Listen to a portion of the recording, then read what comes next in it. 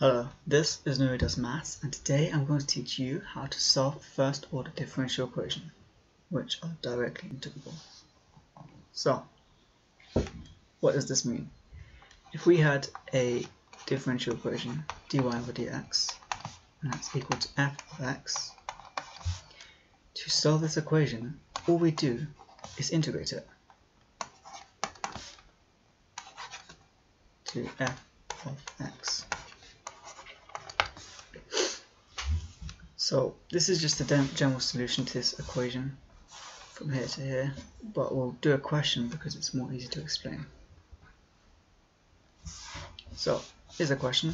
At time 0 seconds, there is 10 meters cubed of water in a box. When a small hole is made in the box, the rate of flow of water is minus 2 cos 3t. How much water is left after 2 seconds? So, first of all, we need to realize that we've got initial conditions. Pink pen, which is here. So before anything happens in this box, there's got to be 10 meters cubed of water. But then a hole is made. I'll make that hole at the bottom of the box, there. And water starts to flow out. Should probably be blue actually. At minus 2 cos 3t. So if we were to write this as an equation, we'd say the rate of flow, and we'll use v for this because it's volume. The rate of flow of water is equal to minus 2 cos 3t. Yes. So from here we'd integrate it, and the integral of this, so v, is going to equal to minus 2 over 3 sine 3t plus c. This is where the initial conditions, this one, comes in handy, because it says at 0 seconds there is 10 meters cubed.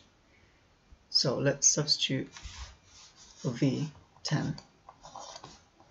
It's going to equal to minus 2 over 3 sine of 3 times 0 plus c,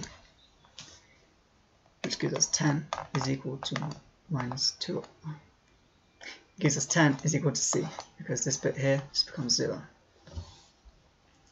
So now that we've got a full equation, which would be v is equal to minus, we'll start with the 10 because it makes it look cleaner, 10 minus 2 over 3 sine 3t. Now it wants us to find it how much water there is after 2 seconds. So all we do for that one is substitute 2 into t. So we can say 2 is equal to t. So we get v is equal to 10 minus 2 over 3 sine 3 times 2. And that gives us v is equal to 10 minus 0.188, which gives us the answer of v is equal to 9.812 if we round it.